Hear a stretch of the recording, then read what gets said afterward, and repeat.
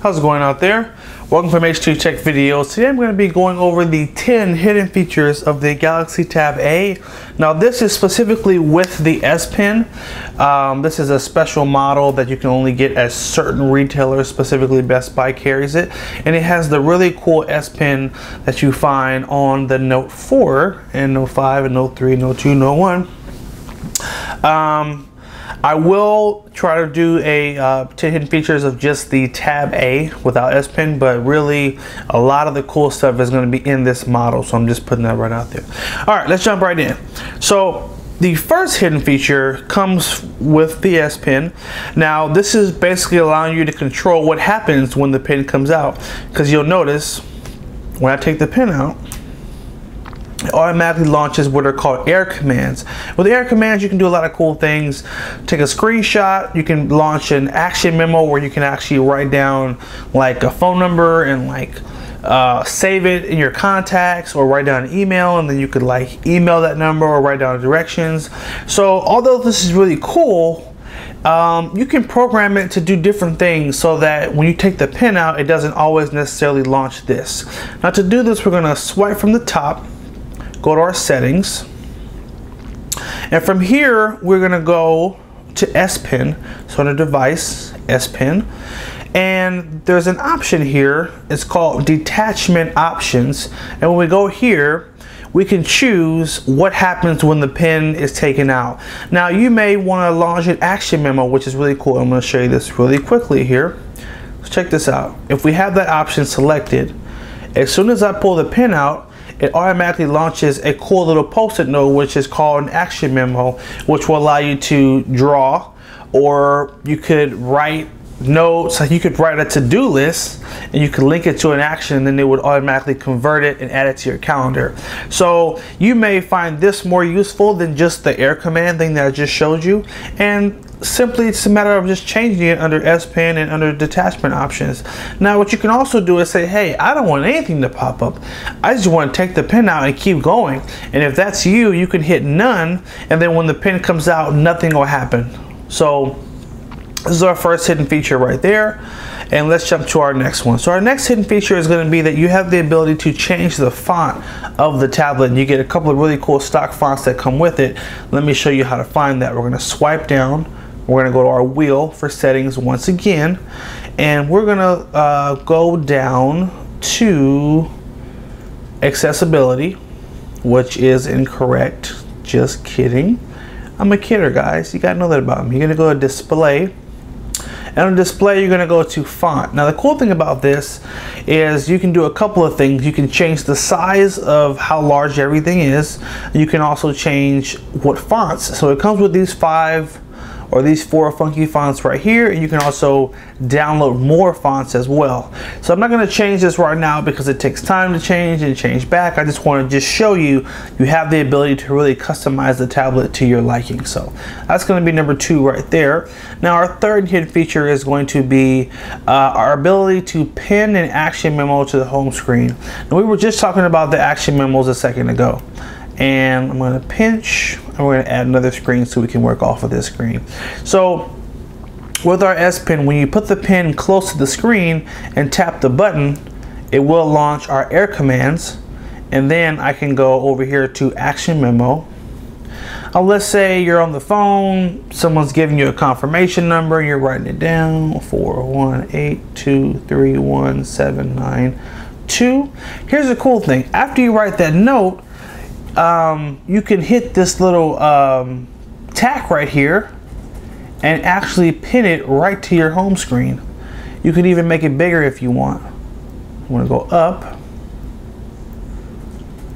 or tell you what, take it, let's see, just go up 1 and then drag it, and that's about as big as you can make it. So the cool thing about that is if you write a note, you can put it right on the home screen just like you would have posted.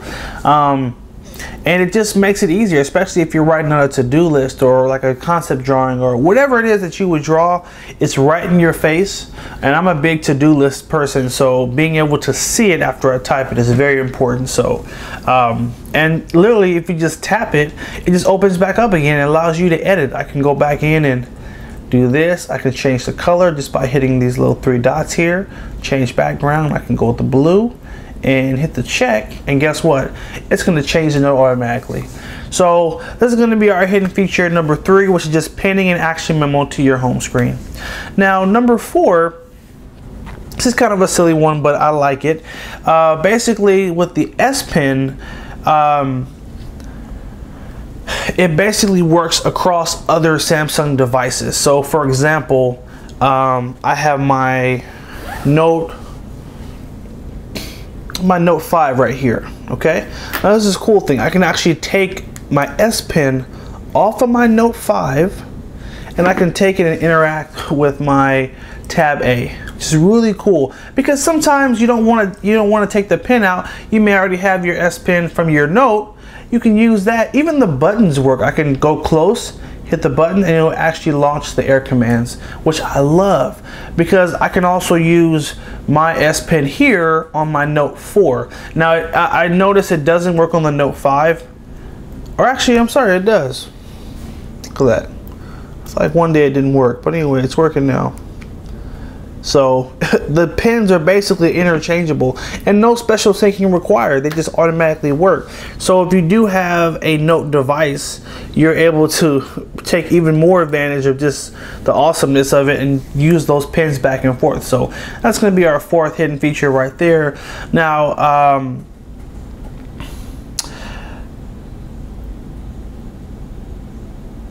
our next one, sorry guys, little break for it there. Sometimes you just gotta pause, you know. This is gonna be S Note Sync, and I'm really excited about this because, again, as you notice, I have a Note phone, and so the cool thing is, if you have any Samsung phone, okay, now I used to think it was just Notes, but it's any Samsung phone, this proprietary app, which is called S Note, you can basically, again, do a little Herbalife there, whatever. All the notes that you take on the tablet, whether you use the S Note app or whether you use the action memo, you can sync that across your other Samsung devices.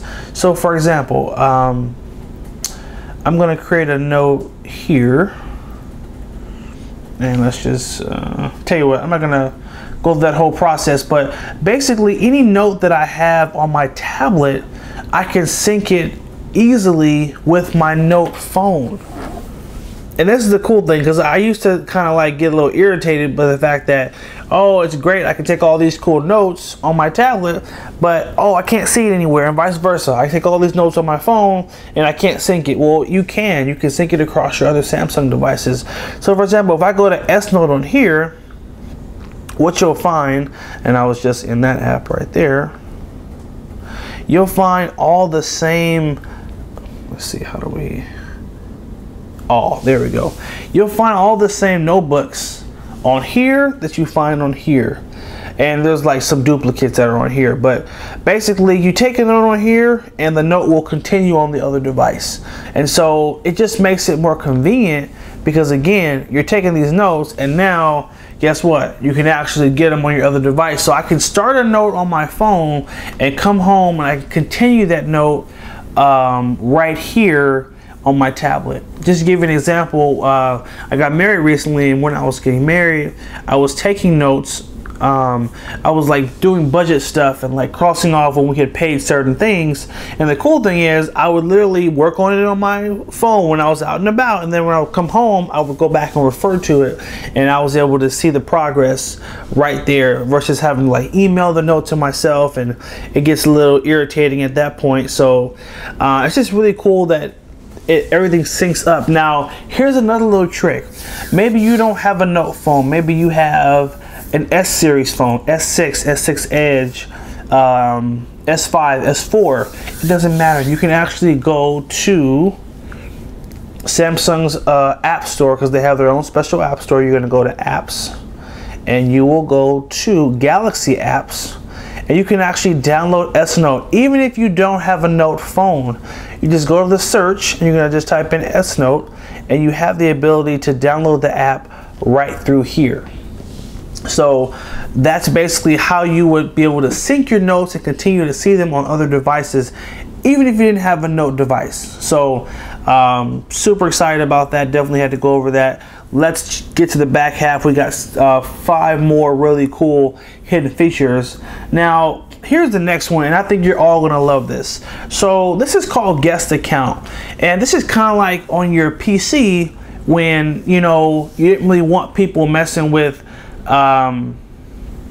you didn't really want people going through your stuff, and so to do that you would have like log them in under like the guest account. Well, now you have it on your tablet where I can swipe down, tap on the little face right here, and you'll see guest. Now if you don't have this, you can also swipe down, go to settings, the little wheel right there, and you're gonna scroll down until you get to user.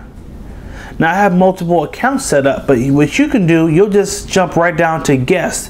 Now check this out. So when you go to guest, none of your information is going to be in this section. This is basically like, oh yeah, you want to use my tablet? Oh, what do you want to do? Oh, I just want to check something on the internet. Okay, well you're not going to bother any of my stuff. You put it in guest account, and now they can use the camera, they can go on the internet. If I go to the gallery, one thing you'll notice is there's nothing there. No pictures, and guess what? I have a password on my account, so like you can't just switch over and jump back to my account. So that's the beauty of this. People can use the tablet and enjoy it and have fun, but it doesn't interfere with your stuff, and it allows you to keep your stuff private. So that's a really cool thing right there. Now number 7, this is another really great feature. And this is a feature that you find on a lot of the phones, and they just now have brought it to their tablets. So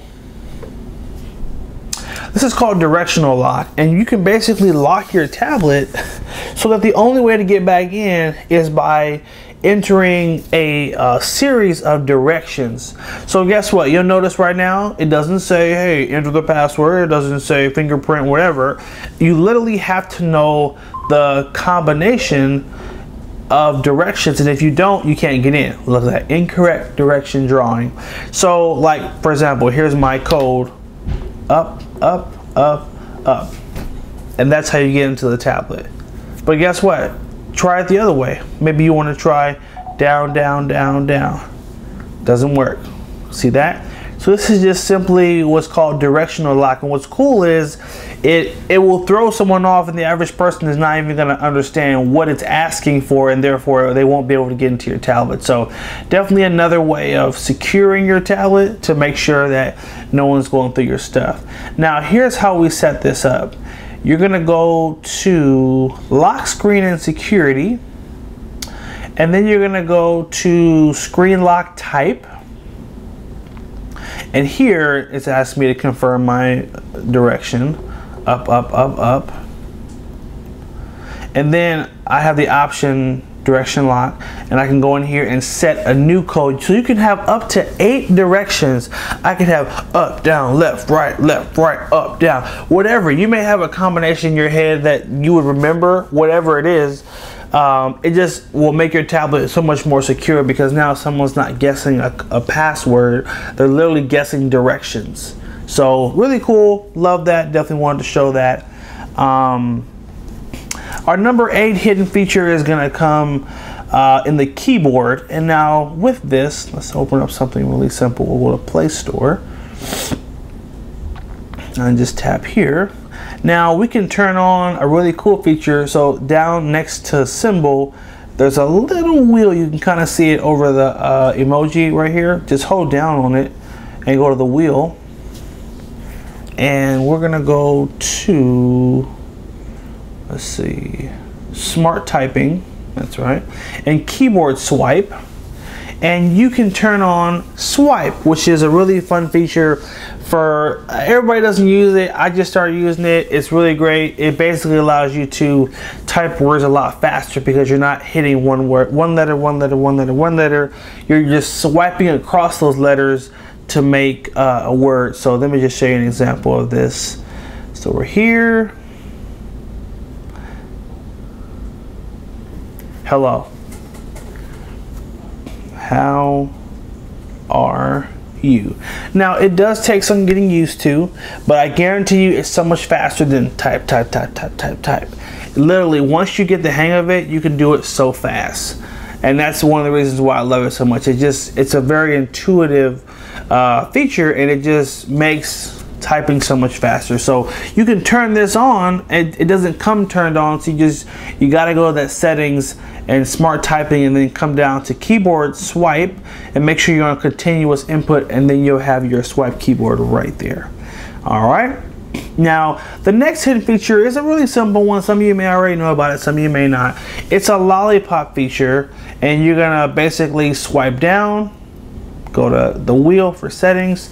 This is one of those features that comes pre-installed on all Lollipop Android devices. So if your Android device is running Lollipop, you have this. What you're gonna do is go down to About Device, and where it says Android version, you're gonna just keep tapping. And when you do that, it'll launch the Lollipop game, which is a really fun game. Then you're gonna tap this a couple of times, and then you'll get to the actual game where you get to basically play like a Flappy Bird type game. It's hard as hell, let me tell you, but definitely is hours of fun, and you gotta really have some patience, because man, it's just so darn hard. Now some of you can be like, it's not hard, I've gotten to level so and so. Well, I played a lot, and hasn't been an easy road for me. Oh, I got 2. That was pretty good. So this is a really fun game. It's free. You know, your battery could be almost dead, but it's built in. So even if you don't have the internet, you can get this game and play it. And it's a great, like, just time waster if you just got some extra time and need something to do. Open the Lollipop game. That's it. All right, we're at number 10, our last hidden feature. And this is going to be what are called pop-up apps. And it only works with certain apps on the phone, but it's a really fun feature. So let's do this. So at the bottom left, right next to the button, you have your recent apps button. Any app that has this symbol right here will allow you to do a pop-up. And let me show you how this works. So I'm going to tap on this app, and from the corner, start from the corner, and you're going to just drag down. You're going to swipe down diagonally, and watch this. It's actually going to shrink the app into a smaller version, a pop-up version, and you can basically hold this bubble and move it around.